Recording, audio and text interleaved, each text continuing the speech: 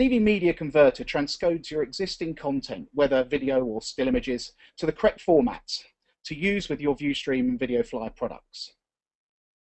The transcoding will ensure that the correct bit rates, file formats, required audio track, and a constant bit rate encoding are used. So okay, let's look at the software. So here you can see I have DV Media Converter open.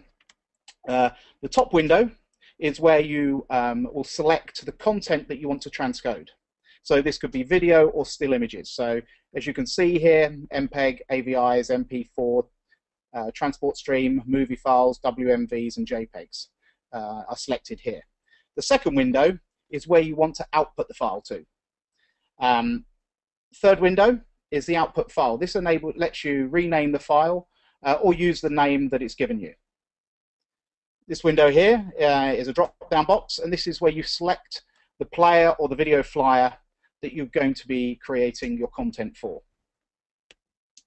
Let's give you an example of how this will work. So I will select my content. I have on my desktop a content store.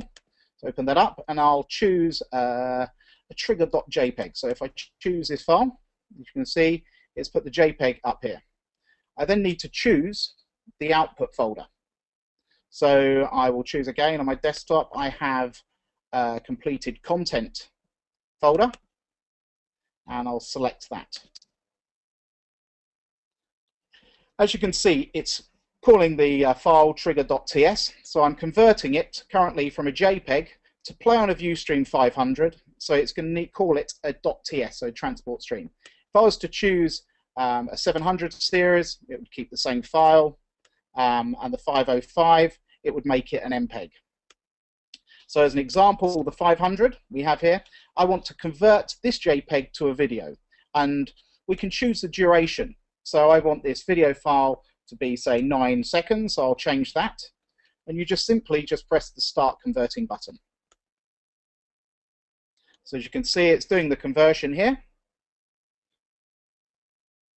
We'll wait for that to complete, and then we'll look in the folder to see that the video has been converted, or the JPEG has been converted into a video file of 9 seconds. So you can see it took 17 seconds to be completed, so I can click OK. I can go to the completed content folder box where I've asked it to go to, and you can see the trigger.ts is in there as I've called it here in the box. So to give you a demonstration, if I right click and open this, you can see the trigger file is playing, and it's playing along for 9 seconds.